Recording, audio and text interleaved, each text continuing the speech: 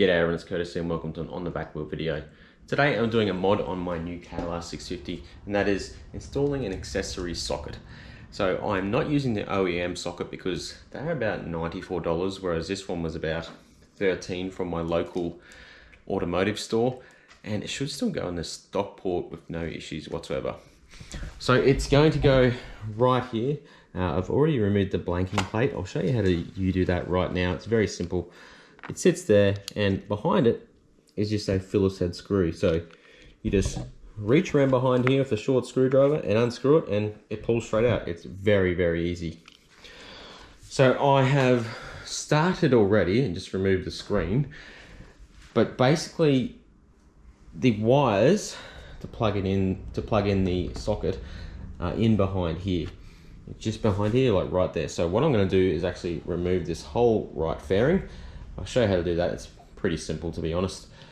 And then we'll get stuck in. Okay, I'll show you what you need. First up is you need your power socket. Make sure it is marine grade, so when it gets water in it, it doesn't bugger out on you. Next up, you need a relay. Now you can get this from Kawasaki. You can also get your socket from Kawasaki, but stuff paying them a mozza for it. I got this for $8, and it's the exact same thing. I'll put a picture up for you so you know what to get. And this was $16, I believe, and the inside actually comes out. I'll show you that when we do it. You need a couple of Allen keys under the fairing. I have some electrical terminals, so I can hook it up to the existing terminals that they have there on the bike already. And you need a Phillips head screwdriver. All right, I'm going the super easy route this time. I've got the drill out with an Allen key bit in the drill. So first thing I'm going to do is remove this side protection / cover. Now all these bolts in the fairing are going to have little plastic washers. Don't lose them, all right? They fall out really easy. So I'll show you how this works. This is only got the one bolt, and then it's got two rubber grommets that you just pull out and they sit in the fairing. Mine have already been pulled out, so a lot easier, and so yours may need to wiggle a bit.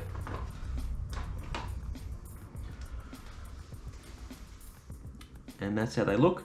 Now your grommets may stay in like mine have. If they do, before you put it on, take them off and put it back in there. Otherwise, you will be spending a lot of time doing it. Now we're just going to remove all these. There's three on top.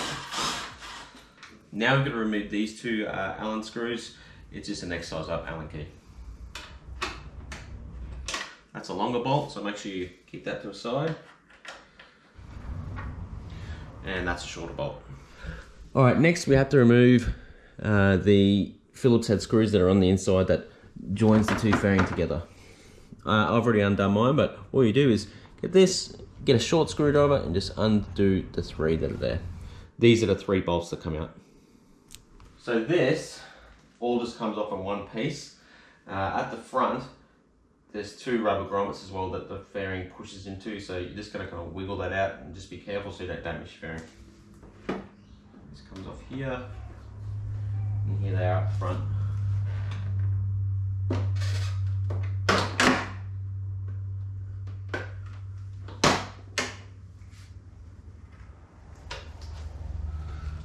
There we go, there's one there and one there. That's your naked KLR, everyone. So these are where those grommets are, so just make sure they don't come out, and if they do, just push them back in. Another one down there. I've taken off the windscreen and also the two bolts here, just so it gives me a bit more access in here, because if you pull that back, they're the cables we're going to hook up this socket to. There are some bullet terminals that were already installed on the bike. And here, this grey thing here is where we're going to hook up the relay. It's really simple to take off. You just push forward a button there. You can see that there's the button you push to pull it off. All right, while we're here, I'll just plug this in. Really easy to do. Done. Okay, I'll show you the cigarette power socket that I bought, a 12-volt socket. So you get no idea what you need. Marine grade. Open it up. I'm using one hand, so it's going to be awkward. So you don't need any of this outer stuff, but it comes like this nowadays. So all we need is this cigarette lighter here. It's very simple. And this bit here, which locks it on and tightens it to the back of the fairing.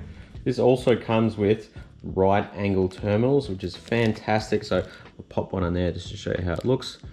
Pop the other one there, positive and negatives. And they're really tight, so I was worried I might have to solder it, but they are rock solid. Like, I'm pulling that really tight and that's not going anywhere. I forgot to mention you also need wiring.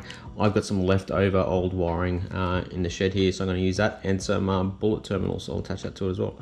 We'll do that now. Okay, this is the cabling I got, so I'm just going to cut it so fits in these bullet terminals, and also these terminals here should be perfect. We need one of each. We need one of them and one of them. We need roughly that much wire, so what's that, like 20 centimeters of wire, 10 inches if you want to be on the safe side. Now if you want to make things easier, you would have one red and one black, but I'm just going to put some black tape on one and that'll be my negative. Alright, wiring's all done. I crimped on all these. You could solder if you wanted as well, but these work just as well crimping. And now I'm going to put the socket in. Now this one's really tight, that's what she said, but we'll get it in there.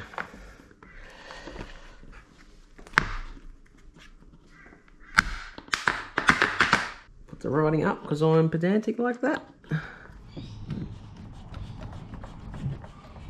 I tell you what, that's bloody brilliant. Bloody brilliant. And my cable's a little bit long, so you probably need even halve that because it's only going to go to right here, but that's alright, we can cable tie that. And then cable tie the frame, something here as well. There's heaps of little tie down points, as you can see like there.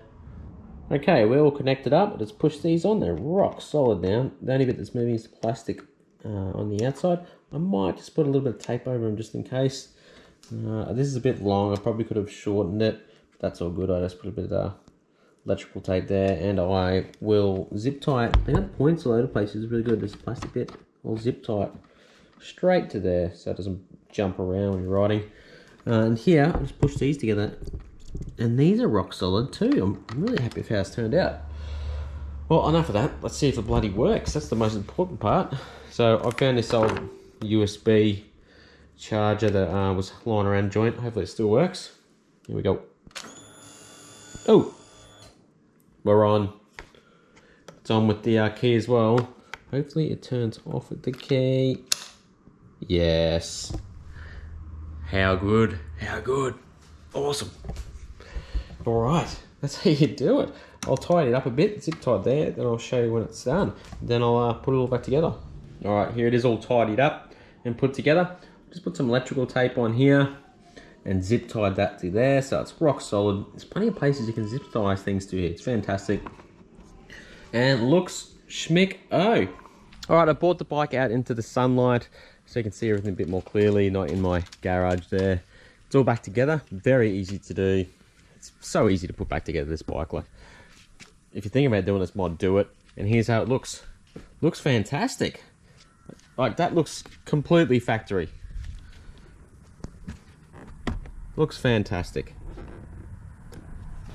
At the front here, you'd never know anything was behind it. You can't see the wires. I tied them back, zip tied them to a post there, and it's all done.